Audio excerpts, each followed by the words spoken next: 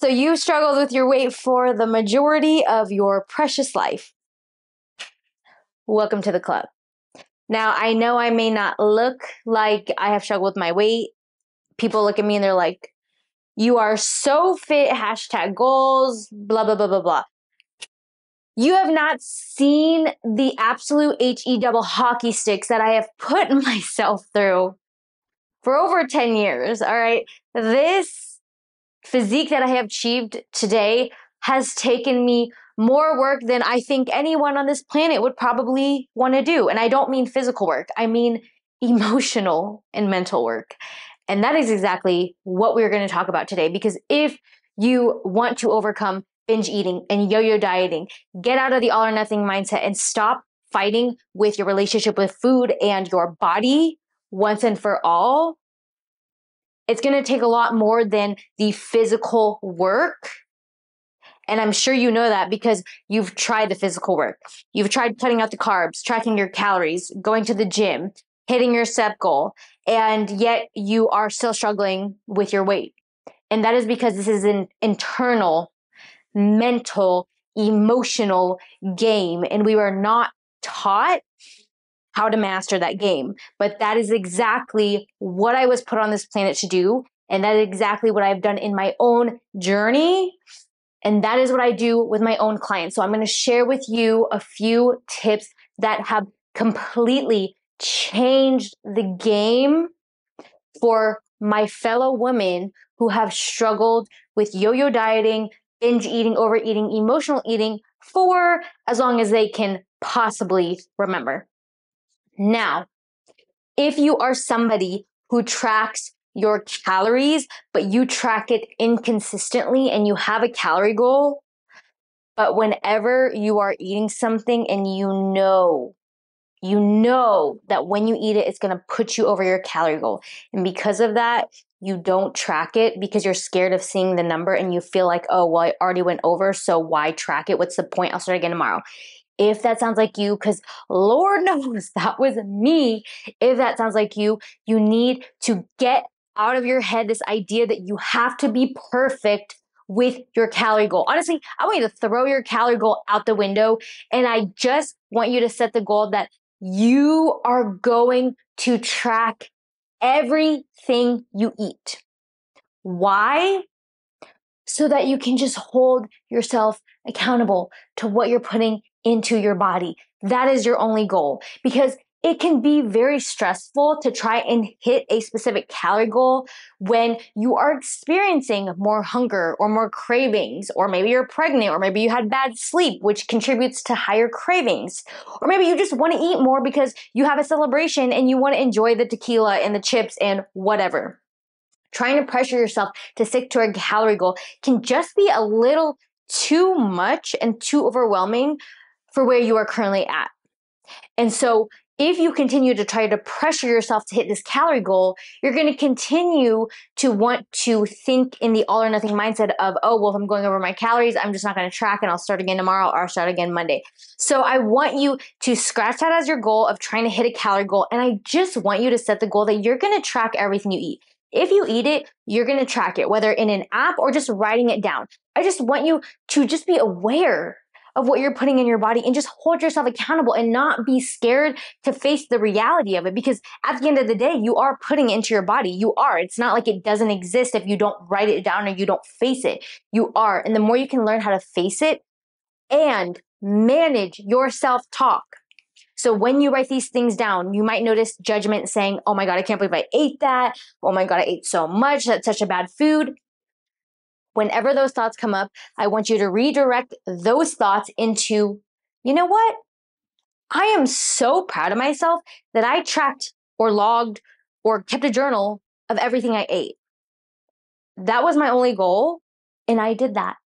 And I'm so proud of myself for overcoming my fear of keeping myself accountable. Like, oh my God, I am awesome. I am awesome.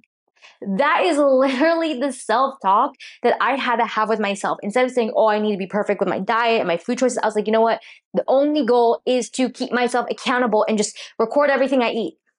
Record everything I eat. And if I do that, that is the win.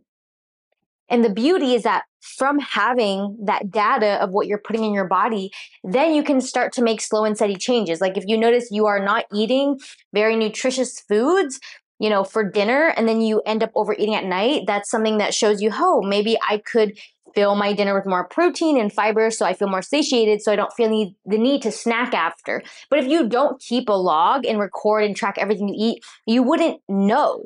You wouldn't know. You would be blind to your habits because you eat so many things in a day that you're going to forget what you had, 3 days ago or last week. So just make the goal to track everything you eat. Hold yourself accountable. Let go of a calorie goal. If you have a calorie goal and you go over it, doesn't matter. Because you know what? You logged everything, you tracked everything, and that makes you amazing. That makes you a badass.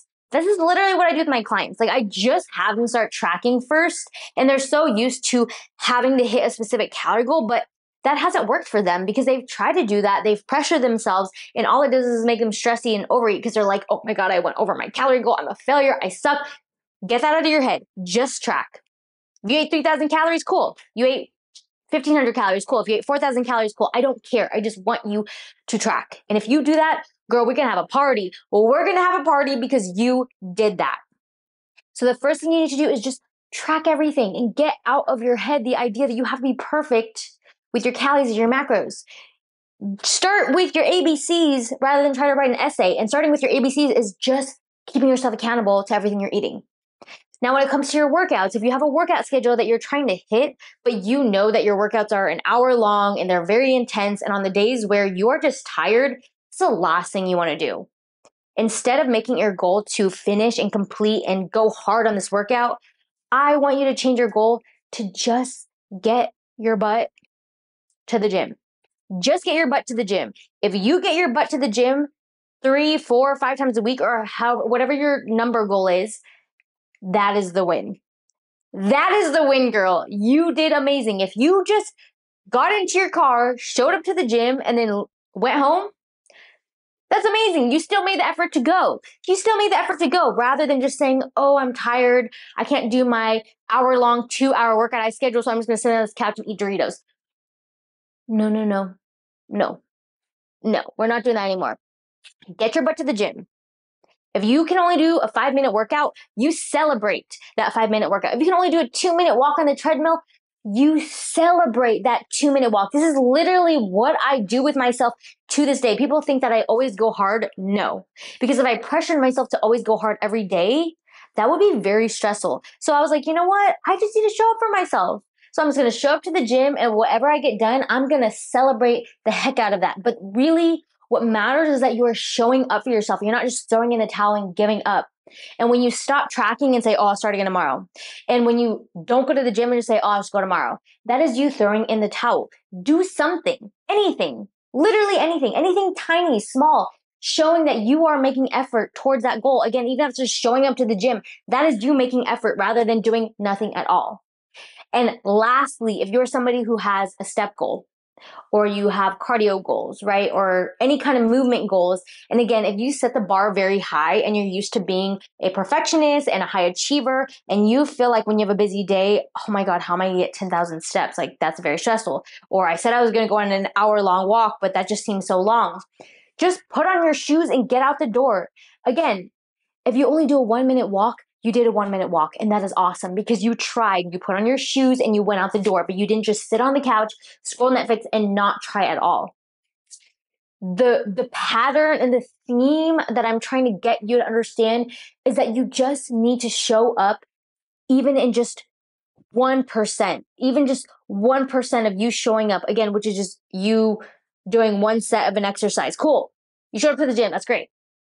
Even if that's you just putting on your shoes, walking out the door of your house, and then coming right back in. Cool. You put on your shoes. That's more than you could have said last week when you didn't put on your shoes at all. Or you just showed up to the gym, or you tracked your calories, even though you went way over your intended calorie goal. Girl, you tracked your food. That's awesome. Or maybe you don't like tracking, but you like to take photos of your food so you can keep a photo log. You took photos of everything you ate. That is awesome. You held yourself accountable, right? Just understand that you're not going to go from 0 to 100, and there's going to be days where you feel like crap.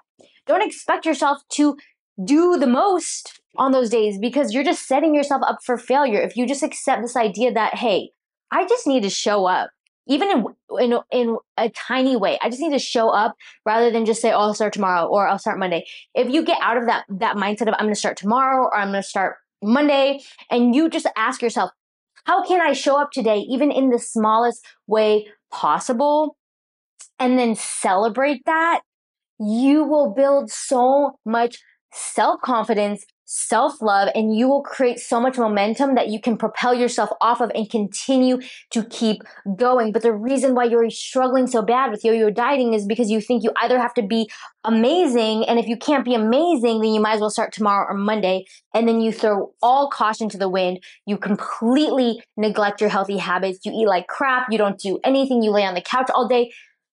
Just do something, and you would be shocked at even just doing a little bit of movement or just a little bit of effort towards being slightly more mindful with your nutrition. It will give you momentum and energy to keep going. And oftentimes you'll find yourself doing even more.